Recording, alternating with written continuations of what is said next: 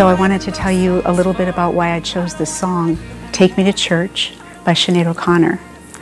So I read on my Twitter feed that she had become Muslim, and I thought, that's interesting.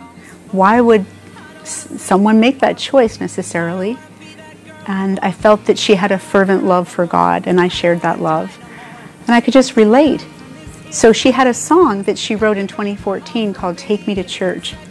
And as soon as I heard it, I felt the compelling voice of her soul, just singing that she wanted something better than what she had had, and she wanted to be different than she had been.